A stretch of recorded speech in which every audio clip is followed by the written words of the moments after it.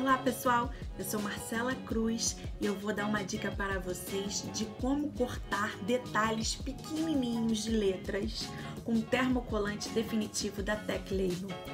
Então olha só, tá vendo essa plaquinha aqui que eu fiz em feltro e pode ser em tecido, em qualquer tipo de tecido?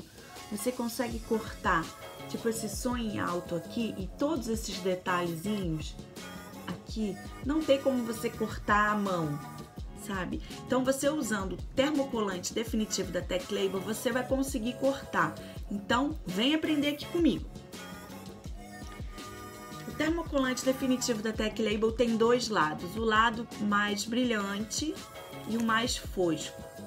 O mais brilhante, quem tiver dúvida se tá com mais brilho ou menos brilho, ele risca com a caneta, ó, riscou, é o mais brilhante, certo? Então, o mais brilhoso você vai colocar em contato com o seu tecido. O meu tecido aqui é o feltro, certo? Então, eu vou colocar em contato aqui com o feltro. Vou pegar o meu ferro em temperatura algodão durante 5 segundos somente. Esperar esfriar bastante, tá? Quando tiver bem friozinho, eu vou aqui, vou tirar o papel protetor.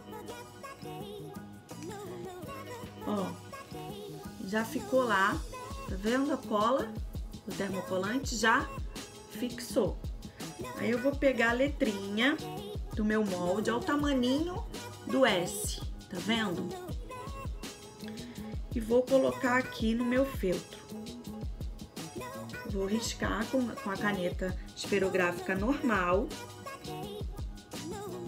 em cima do termocolante, certo? Vou riscar.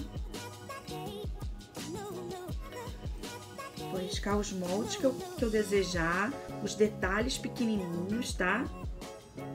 Pode ser letra cursiva. Vou pegar a tesoura que eu uso para cortar. Aí você, quando começar a cortar, você vai ver já a facilidade que é cortar. As tramas do tecido, elas fecham, elas seguram, então fica muito, elas selam, né? Então fica muito mais fácil de cortar com o termocolante definitivo e o acabamento fica impecável do seu corte. Aqui, que lindo que fica. Deixa eu colocar aqui pra vocês verem melhor. Opa! É tão pequenininho, tá vendo, ó?